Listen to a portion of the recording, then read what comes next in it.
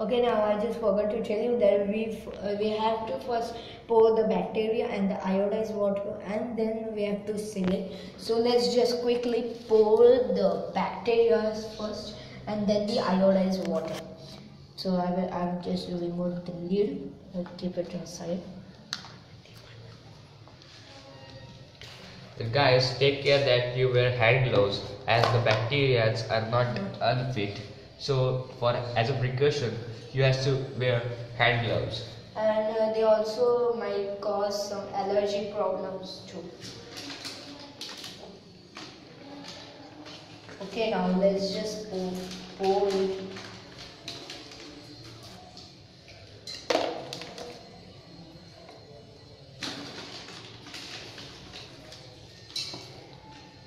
The one good thing about this is that it doesn't smell a lot, so that you can easily pour it inside.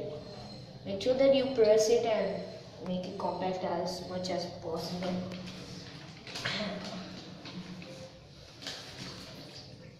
Okay guys, now we will pause the video and we'll put the bacteria and we'll start again.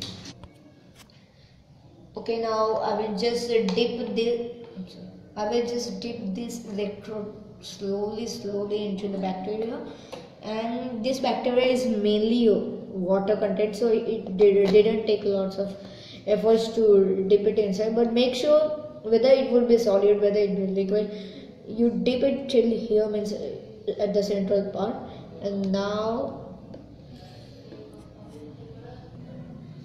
okay, now let us pour the iodized solution, that is water plus salt solution, in this chamber. I will quickly remove it. Keep it here. So here is our iodized solution, which is just water and salt, and I will carefully pour it down in here.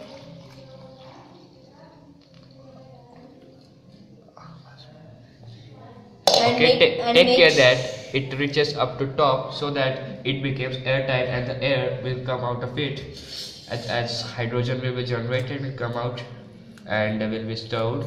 If you have any container, you can store hydrogen gas in it with the help of pipeline. Here we are going to close the hole to maintain the level of hydrogen inside it. And now we will pause the video. Okay, so now we have completed our setup, and now make sure that you fill this iodized water completely till the rim to eradicate air here, and to also eradicate the chances of production of water here. And now make sure one thing, that we have joined this cell here to this chamber for making suitable conditions for the generation of hydrogen. So now let us pour some organic matter into this chamber where the anaerobic bacteria are present.